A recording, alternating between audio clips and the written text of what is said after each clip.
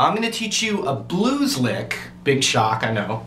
A big departure for me. Now I'm going to teach you guys a blues lick, but then I'm also going to show you a way to modify the same lick to play it as what would be known as like a mixolydian lick, a lick that fits over a dominant chord even more specifically than just your blues scale. And if none of that made sense, don't worry about it, the lick's still going to be good, alright? Anyway, let me show you the lick. Here it is. So we're going to bend the 12th fret on the G string, and then when it comes back down natural, we pick it again.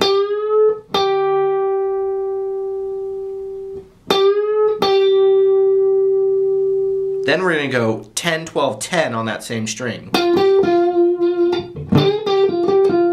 Okay, so we've got...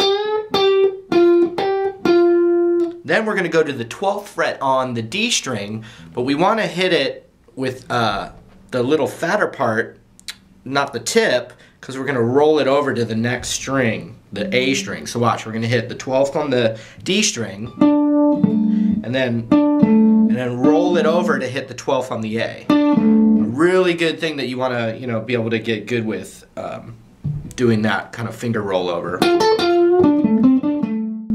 Then we're going to go 10, 12 on the D. Then you'd have 10 on the G, back to 12 on the D. So altogether you would have this.